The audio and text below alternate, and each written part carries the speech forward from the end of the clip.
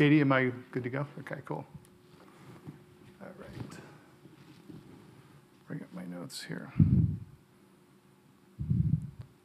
All right, can everyone hear me okay? Great. So thank you all for coming. I think I'm the last person standing between now and drinks. So appreciate you all coming. So first of all, my name is Rob Underwood. I am the global lead for open source at Goldman Sachs. And we presented last year at the Open Source Summit about our plans to launch an OSPO. It was pretty nascent at the time. And we wanted to kind of come back and do a readout on the progress to date. So first of all, a few things I wanted to say was I'm also a Linux Foundation alum. I used to work at Finos. I was the Chief Development Officer, and I just wanted to shout out to Jim and Mike, Brian, and really all of the leadership team. They're just a fabulous organization. Thanks for having us and putting on such a wonderful event. Secondly, happy Pride to everyone who's celebrating. The best I could do today were socks, so I have my rainbow socks on, so happy Pride to everyone. I'm Brooklyn Rob on Twitter, so give me a follow. I'll talk a little bit about our Twitter handle, which is GS Developer for our engineering group. So if you've not checked out our Twitter handle, it's GS Developer. So I'm just going to bring up my notes here. So a little bit about me and where I'm from. So I live in Brooklyn. I'm originally from Maine. I root for Boston sports teams. I'm into fish and CrossFit, if you want to talk about those things. Career-wise, not going too far back, but I was in the Valley at Pandesic, and then I did 12 and a half years at Silicon Valley in management consulting. Did some disaster recovery, civic hacking, which got me connected to the open source community. Was the chief technology officer for a graduate school. Got into computer science education. Hey, Brian. And then from there, got connected to financial services and some of the open source efforts. So first of all, I wanted to quickly just highlight like what is Goldman Sachs, right? So you sort of hear about these investment banks, and I don't know if it's always clear. So I'm not going to get into a big overview of what we are, but we operate a number of different divisions. I work in the engineering division, but then we have a global markets division, which is the maybe what you imagine when you think of a trading floor. We have investment banking, which does M&A and IPOs and does advisory services. We have a global investment research group.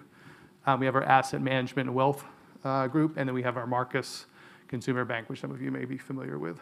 So we have a lot of different types of things that we do. So again, I was saying we have GS Developer as our Twitter handle, and then definitely check out we have a new open source page, gs.com/open source, which will provide you an overview of some of the stuff that I'm going to talk about here. And then finally, I'll talk a little bit more about our blog in a second. Developer.gs.com is our blog, so check that out. We have, I would say probably, the blog has been live since September. We probably have about 30 or 40 at least posts, pretty deep technical topics there, so definitely check it out.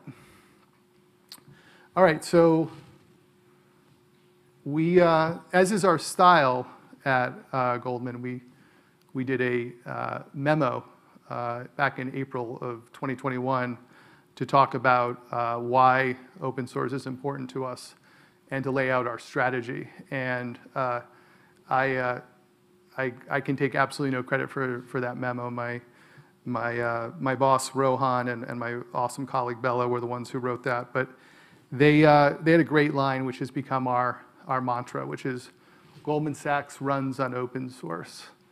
And it's really true, and it's true for lots of financial services organizations. I think sometimes in an open source community, there's a perception that the financial services sector may not do as much open source, but we actually do a lot, and we use a lot, and we consume a lot, and we contribute ever more. So That's an important part of it. So yes, we consume a lot of open source code throughout our software bill of materials. We participate and lead external open source working groups and steering committees. A good example is my colleague Fee leads the financial objects project within Finos, working at the models using kind of at the very top of the OSI model, working on using open source and open source standards to define derivatives models with organizations like ISDA, the International Swaps and Derivatives Association. So we do that. Our engineers contribute to open source on behalf of Goldman as part of their day job. And that's the real focus of our open source program office is contribution. We also focus on consumption as well, but that's our real focus. Our engineers are permitted to work on personal and passion projects done for fun, on the side, and for skill development. And this has been an interesting thing we've been working on in the first year is coming up with that, those rules of the road for that. So many developers have outside projects, and we want to make sure that there's a way for them to stay engaged with those. Our engineers can speak at conferences. I'm an example of that. And our engineers write public blog posts. So some of the, I'm not saying everyone, but some of the preconceptions that people may come that if you work at a place like Goldman, you can't do this are not necessarily true. So again, our open source program office was chartered in April 2021 by this memo. Again, we sort of run by memo by our engineering divisional leadership, and it was launched in April 2021. So we're coming up on just under a year now. So what are our goals? Our goals are, and we also use OKR, so these are basically our objectives for the year. We want to promote and support more open source consumption and contribution by GS developers. We want to position open source consumption and contribution to drive talent attraction and retention. So we think that open source communities and being involved in these communities is a great way to find talent and attract them. We want to build and expand our capabilities to generate insights about open source activity at the firm, in our industry, and within the technology ecosystem.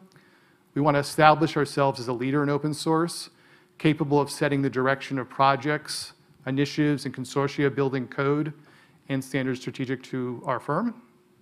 And we want to earn a seat at the table. And the way you earn a seat at the table in open source community is by your contribution, by your sweat equity.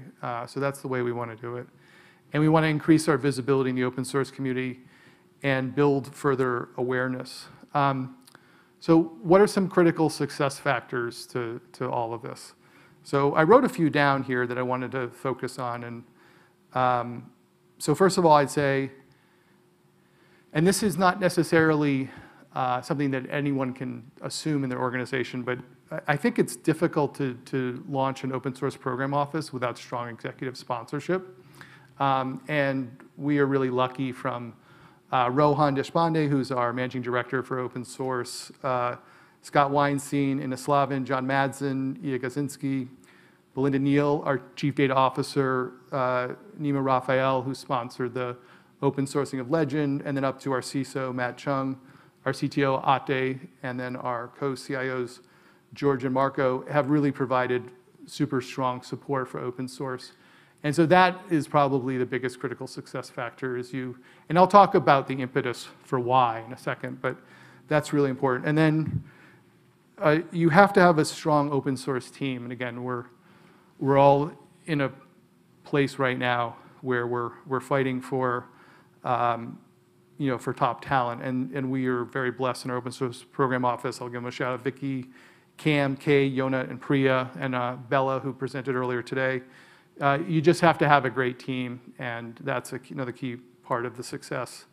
I have great peer coaches: Jonathan, Will, Sarah, Alex, Matt, other folks. So that's the people side of it. And then another critical success factor that I just can't highlight enough is, especially in a regulated industry like financial services, I spend a lot of my time every day with our compliance folks, our legal folks, our executive office, our tech risk folks, Again, they roll up to our CISO, assuring them, talking through regulatory concerns, legal concerns, things we need to think about in terms of the way we operate in the public.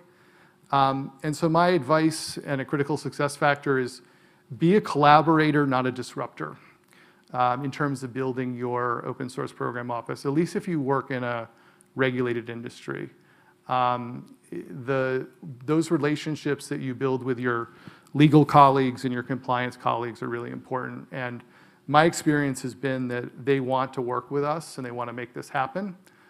So sharp elbows don't work. Collaboration is the name of the game. So what are we working on this year?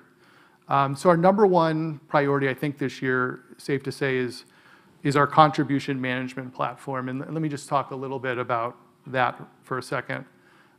So because of the environment in which we work in, we need to be careful about, I think anyone probably needs to be careful, but we need to be careful about leaking intellectual property. And it's more than just intellectual property. It could be leaking anything that you don't want to leak. So we have an intellectual property control. And when I say a control, I mean like an actual audit control, where we need to have a review. And think of it as a code review, but we have to have a code review internally before a pull request leaves our network. And so that tooling is important, and we're currently kind of refactoring that. So that's a big focus for us this year. We're working on our reporting and our dashboarding capability. The Linux Foundation, I was saying to a little bit earlier to somebody that the Linux Foundation provides some really wonderful visualizations for projects that are contributed to the Linux Foundation. We have contributed a couple projects through Finos to the Linux Foundation. So we have those reports, but we want to also be able to report on the projects that we have in our Goldman Sachs, github.com/Goldman Sachs. So working on that as well, but also generating operational reports, compliance reports, and insights for our executive leadership is also really important. We also, you'll see that on the gs.com/open source page, we've included some metrics there, and we want to probably in the future potentially think about ways in which to accelerate the sharing of some of those numbers as well. But right now, our focus is really on our internal measurement and building some of that reporting. We are really working on internal awareness events to build interest in open source contribution. So this yes, you can, yes, we do, is the mantra we're using within GS with our own engineers, right? So there's a lot of engineers still who don't yet know or aren't aware of the fact that they can contribute. So helping spread the word. Training and documentation, I can't say enough on how important that is. My colleague Kay is working on our training and documentation and organizational strategy, and that's really important. We require everyone who wants to contribute on behalf of Goldman to do basically a boot camp for open source, some internal training that they all have to take, so keeping that fresh is important. We've been working on an open source playbook, which are instructions on how to open source a project. So I think it's like 20 steps, but it's a real variety of things that need to be done, from getting initial support, putting together the business case, figuring out how you're going to build a community, but also then real more technical stuff, the license, thinking about how do you properly modularize and generalize and abstract code, right? You take a big code base, maybe it's been maintained for 5 years internally to our firm. Now we need to get it to a form where we can actually present it to the world. So getting all that code readiness stuff is a big part of that. I mentioned our personal side project guidelines are something we've been focused on. We've also, and I have to say, just hats off to the to-do group. They've been incredible to work with. So if you're not part of the to-do group, I would encourage you to think about that. But in addition to the connections we have with the To-Do group, we've also been creating ambassadorships with other organizations in our, and that itself requires some compliance stuff we have to go through as well. But with other organizations in our industry and other organizations beyond our industry, where we can say, hey, are you seeing any interesting, cool new open source projects? Are you open sourcing something? Did you open source something last month that we should be looking at? Hey, we're about to open source this. We'll give you a heads up when it's public so you can take a look at it. Contributor license management and simplification. So this is, if there's one takeaway, if there's one sort of thing I'd say the industry can improve on, this is it. CLAs. Oh, gosh. CLAs. When we onboard a new developer and we want to get her onto the CLA for maybe a couple of projects in the Linux Foundation family, and then maybe one with Google, and then one with Microsoft, and then one with Trino, and one with Apache. It's all over the board. Everyone has a different process for getting onto CLAs. Some people use ICLAs. Some foundations have CLAs with a Schedule A, but then they also use an ICLA because their tooling only can enforce the ICLAs. So we're spending time on that, but if you're in the open source community and you can simplify CLAs, please do. We'd love to get that cycle time to onboard new developers down. Our open source program office is effectively a support function and a consulting function, an internal consulting function of sorts. So we get tickets, really they're JIRA items, with questions about contribution, support requests, and our SLA that we try to achieve is 5 days on that. And then we are responsible for open source licenses in terms of the policies. So our kind of a red, yellow, green, and then if there are exceptions or particular use cases where we may be able to allow something to be used, we help consult with our legal team on that. And then the actual sort of mechanism of that lies with our CI/CD and our overall SDLC teams. So what are some projects of interest to us? So I built this, my colleague Vicky and I built this slide, and then we ultimately use this as a mock-up for what you'll see on the gs.com/open source page. But I just want to give you a flavor of kind of some of the things that we're working on and thinking about. So some of the projects that we've open sourced, I'll talk about a couple of these in a second, into our GitHub org. So we sort of self-manage these. GSQuant, Relodomo, which is an ORM, JDMN, there's a few more there, you can check them out. Then there's the projects that we've contributed, that we've open sourced and contributed to foundations, and for which 2 of the 3 we're still the primary maintainers of. Legend, which we contributed into Finos. I was involved with that when I was with Finos, and then kind of that's what led me over to GS. Catch It, which we did last year, which is some secret scanners to look for secrets that may have inadvertently gotten into your code before you check it in. And then Eclipse Collections, which used to be called GS Collections, which we've open sourced into the Eclipse Foundation. And then I just wanted to share a couple of the projects that we contribute to, Kong, Trino, Janus Graph, there's a bunch more. So those are the ones that we're focused on. And then we have tens of thousands of open source projects we use in our software bill of materials that we care about.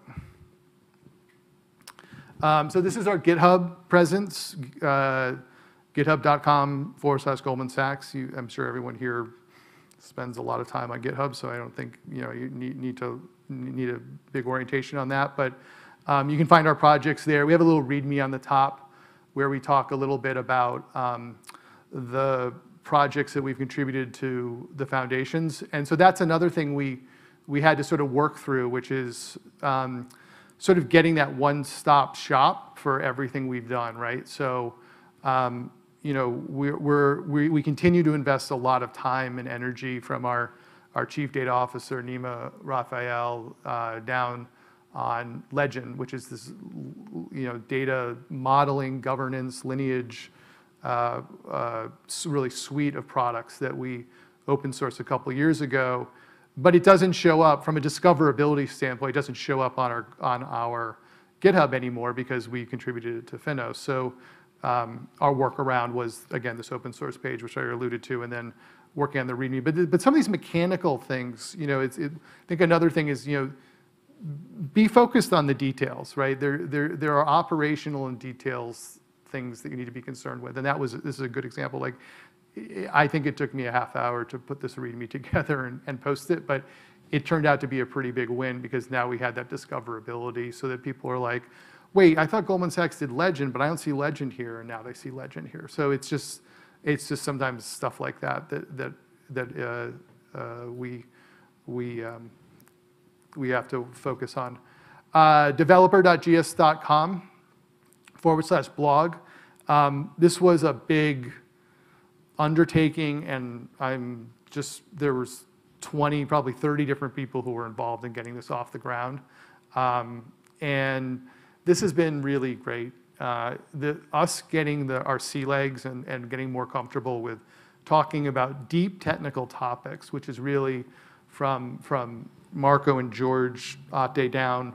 The vision for this is to be a deep technical blog. I'm not saying that once in a while you won't see a blog post that's a little bit more just say, hey, we did this cool thing, but most of the posts here and the theme of the blog is deep tech, deep engineering, and giving our engineers an opportunity to showcase their stuff and talk publicly has just been really powerful. And this was done in part to support our open source effort, and the Open Source Program Office was definitely one of the driving forces behind it. But it really supports all of engineering and a lot of the other things that we're working on. So definitely check that out. Another thing we've done in this first year of having our Open Source Program Office is we launched an open source page. Again, I alluded to a couple times, gs.com/open source.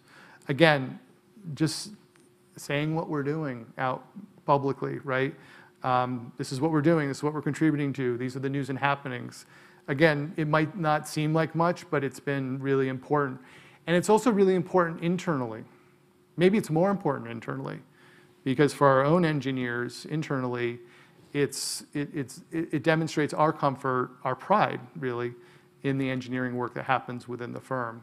And so it's been great. And the collaboration just across the organization and support for these efforts has been just fantastic. Again, it might not seem like much, but we launched a Twitter handle, GS Developer. But again, being able to tweet out, talk about things that we're doing, that's kind of new. And so that's been kind of really important for us as well. And that supports the blog as well. Another thing that we've been really focused on the first year, and maybe this reflects a little bit our legacy as an investment bank, is we are thinking more and more about our foundations as a portfolio. Effectively, I think investment portfolio would be too strong a word, but we're looking at the aggregate money we spend on foundations and looking at, what's the ROI that we're getting out of our involvement, both in terms of the checks we're writing and the labor that we're investing. And is there more we can do to support some of these foundations and some of these efforts as well? So I won't go through all of these. A number of these foundations are within the Linux Foundation family. Some of them are not. But we're continuing to look at new foundations we can get involved with. We joined OpenSSF last year, for example. And we're really excited by the portfolio of foundations and how we can continue to get engaged. One thing I would say is I wrote down a couple kind of key takeaways here. And another key takeaway I wanted to mention here is I think comparatively, we found it easier to encourage people to contribute code than to participate in working groups. And I think there could be a couple reasons. The pandemic, maybe, although nearly all working groups are virtual and were before the pandemic. But sort of getting people to sort of step out of their day-to-day work, writing code, and to say, oh, I'm going to now go onto a Zoom call with some strangers and talk about, standards or a project. That's been comparatively hard. I'm not saying it's not happening, but that's been a little bit harder to do and something that we're continuing to work on and focus on. And so I mention that here because I think when you commit to being part of OpenSSF, for example, it's not just a commitment of writing a check, it's a commitment of the time and the labor and the effort, right? Or Finos or any of these Eclipse Foundation, right?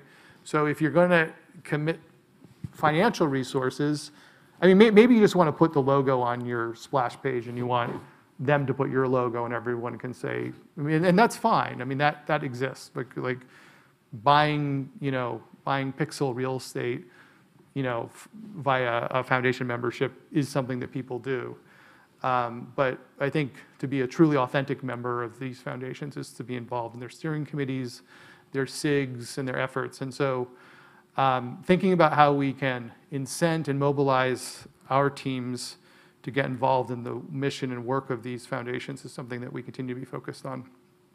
I wanted to take a few minutes to talk a little bit about, I won't go through all of this because some of this is pretty detailed and I know we only have a few more minutes, but I want to talk a little bit a couple of the projects that we've open sourced. So GS Quant is in our Goldman Sachs org. It's a Python toolkit for quantitative finance. Go check it out. It's really cool. It was built by I mentioned our global markets division. And there's some really interesting Jupyter notebooks there you can check out. Here's a few of them. So you can go look at them, check them out, contribute if you'd like. But that's a real focus project for us. And I guess maybe let me pause there. And I talked a little bit before about why are we doing open source, right? And so one of our co-CIOs talks about, I think you mentioned this in one of our blog posts, Marco said, developers are building the future of finance. And there's another sort of strategic tenet which we talk about at the firm, which is developers as customers, thinking about developers as being customers of Goldman Sachs. Last year, you may be aware, we launched at reInvent the new financial cloud for data, and then just last week, our Chief Data Officer, Nima, made a big announcement about some of the stuff we're doing with Snowflake. So we're really thinking about developers as customers, and so open source is part of that, and it's part of that strategy. And because to meet developers where they are is to meet them in open source repos and to meet them in open source projects. And so we need to authentically be part of those communities. We also have on that some our 9 engineering tenets, and open source is also a powerful vehicle to express really all 9 of them, but 2 in particular: keep learning and express humanity. And the human factor of open source and the ability to always be learning are 2 elements of why open source is really important to us. And so that's kind of what this is about and why we're all here. I mentioned Catch It. Catch It is our again, it's a secret scanner, API key scanner that we contributed to Finos. So take a look at it, contribute to it, use it, improve it. One of the things I'm excited about with the Catch It contribution is that this was contributed from our tech risk organization, which is closely aligned, part of our overall engineering family. But the tech risk folks are also the folks that we have to work with a lot on some of our policies for open source contribution, but they are also open source contributors, which is really exciting and powerful. So that's fantastic. So I mentioned Legend just quickly. This past year of the OSPO, we've been continuing to really focus on how we can help continue to expand Legend. And I think Legend also provides a good model for how this all can and probably should work. So I don't think open source program offices can be all things to all people and do all open source work within, especially a large organization like Goldman Sachs. So when someone says, hey, we want to open source a project, in this case it was our data engineering team, they need to take on primary responsibilities for continuing to maintain and build up that community, and our data engineering team has done just that. And then we are the, I don't know, is it Bette Midler who said, wind beneath your wings? We're the wind beneath their wings. I was going to try to work in a Fish quote, but I ended up with Bette Midler. But we are the wind beneath their wings of the folks who are open sourcing their projects. And so this is a little bit about Legend. If you want to see Legend, it's legend.finos.org. That's a screenshot of a press release. There's a hosted, through Finos, we've provided a hosted modeling platform. Again, so folks can actually use Legend to actually do modeling, to do public modeling. This is how the aforementioned financial objects group is doing its derivatives modeling. They're able to model these derivatives out in the public using open source, using a public modeling tool. So that's all pretty cool. So here's a few of our resources. I won't go through all of this, but that's some of the stuff up there you can take a look at. And that's all I have for material. Let me just make sure I will take a few questions, but there were just a few final things I just wanted to make sure I left you with. So did I mention contributor license agreements? Yeah. Did I mention contributor license agreements? Yeah. Okay, cool. I just want to make sure. If I didn't mention that, I wanted to make sure I mentioned that. So CLAs and ICLAs and DCOs, and figuring out how we can make it easier for folks to rapidly get onboarded to all of the CLAs and ICLAs that they need to be part of in order to contribute across the foundations and organizations is a key thing. We're thinking a lot about licensing. Again, we do have responsibility for open source license consumption. So looking at different scenarios, not just looking at the presentation earlier today was fantastic from this very podium about licensing, but also thinking about some of the licensing scenarios for, I'm going to use this package as this license, and then I'm going to contribute to this other library that I'm going to use in combination with it, and then I'm going to put it on a hosted platform. Those sort of combinations and those algorithms of scenarios, if you will, looking at that is something we're thinking a lot about and eager to see what comes from the community on that. Again, I mentioned participation. We are excited to encourage even more of our developers to get involved in working groups. That's a big focus for us. Encouraging folks to go to conferences, attend meetups, just be part of the community. And then finally, I'd say another thing that I think we're focused on is, I think this is common to developers generally, but looking at ways to get developers to think about looking at open source, I guess, alternatives, for lack of a better term, before they go and build something themselves. There's a ton of stuff just in the financial services ecosystem being developed that we need to be thinking of, that we could be looking at. And so really that discoverability of other things before you go and build it yourself is something that we're continuing to work on. So thank you, everyone, Brian, everyone, for having us here. It's fantastic to be here, and it's great to be in person. It's a little hot. I did suggest to the Linux Foundation, I'm from Kennebunkport, Maine, I did suggest that if you want to do your conference on the coast of Maine, that it's lovely in July. There's Fish is playing in a couple weeks. There's lots of good things about Maine, but it's lovely to be here in Texas as well. So with that, I will take a few questions, and thank you again. Yep. Thank you.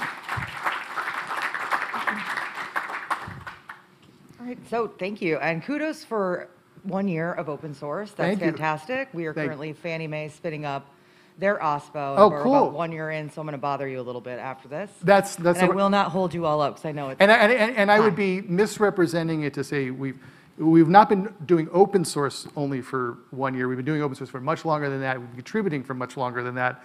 But having a formal open source program office is 1 year. So yeah. Okay, so that helps my next question. Okay. I was going to say, so kudos to you for being able to get 3 projects in 1 year incubated into a foundation, and I'm like, how did you do that? No. It took me close to 2.5 to just get 2 in with my other company. So, Yeah.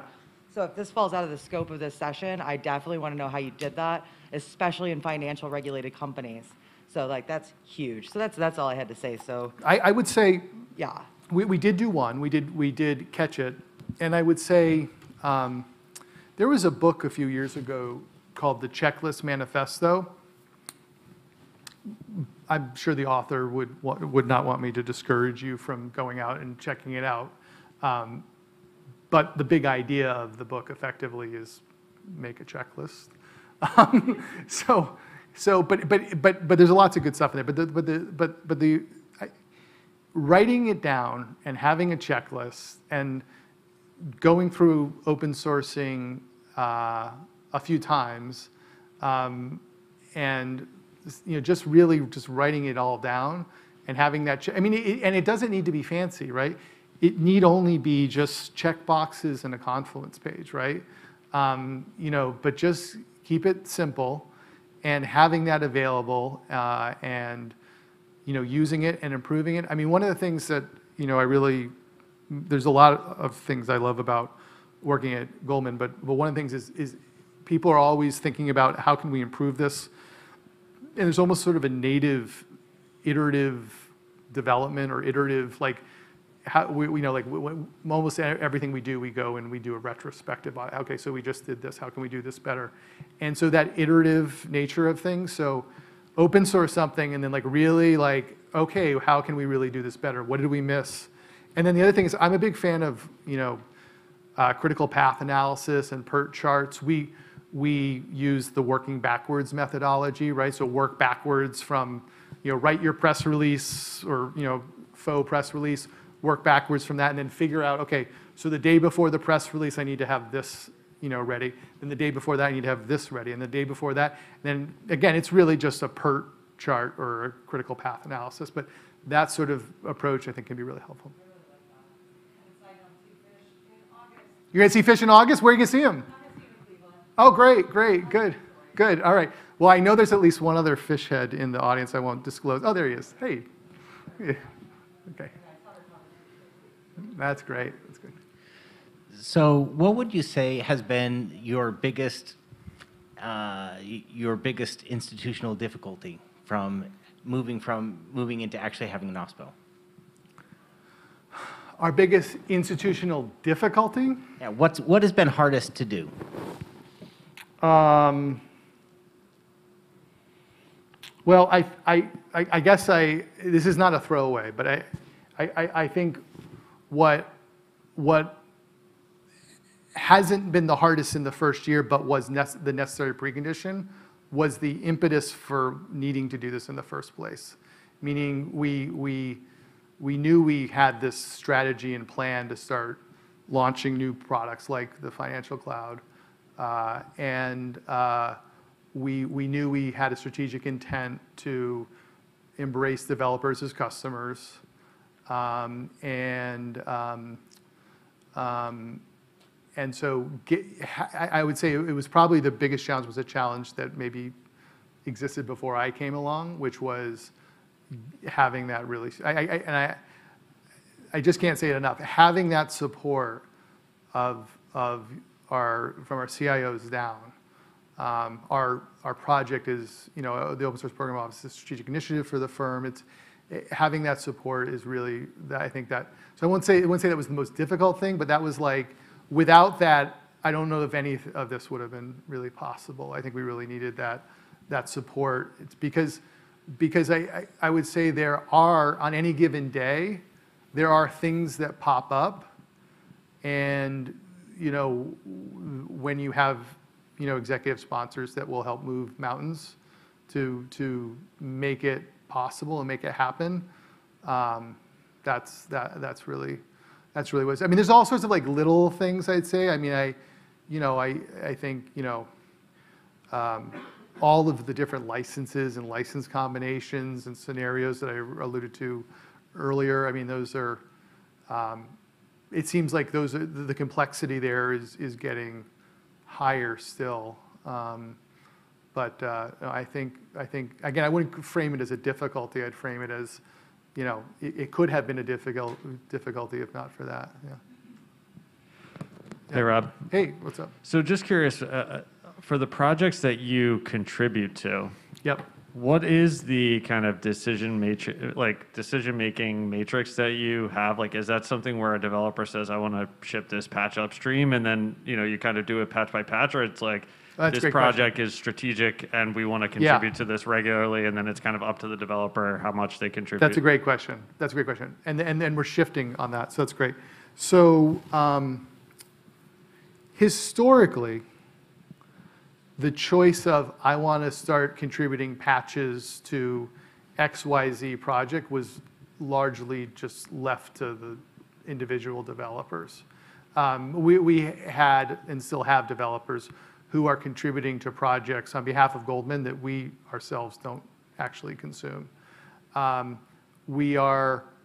is changing, and I alluded to the reporting and analysis stuff that I don't want to purport that we're further ahead than we're not. We're still early days on this, but we're starting to look more at, okay, so, let's Pareto this, right? 80-20, right? So, these are the 20% of the projects that we really care about the most, right? That represent 80% of like the activity and really important.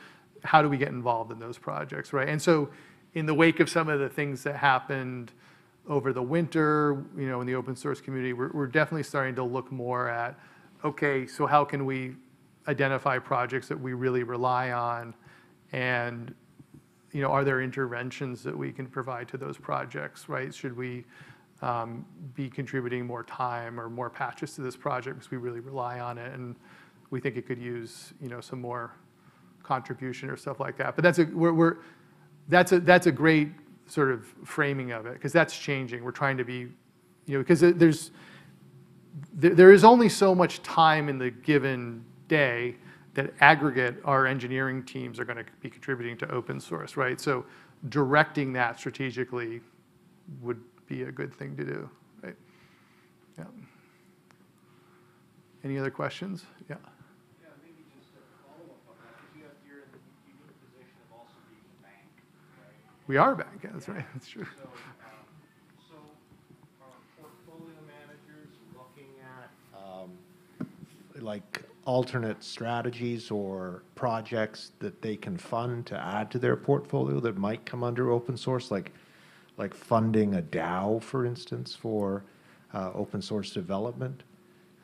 I don't know that we think about it or thought about it that way. I mean, we're a big bank, right? So there may be, I just don't know on that. Conceptually, that makes some sense, right? And I think that open source is certainly an area on that, but I think thinking about the different ways in which we can fund the ecosystem, foundations being but one. We also have a bug bounty program. I think things like that. Those are different ways to sort of thinking about that. Yeah. For sure. And that's a technical approach, but perhaps your influence could bubble up to some selections at the portfolio level. Yeah. Okay. Thank you. Cool.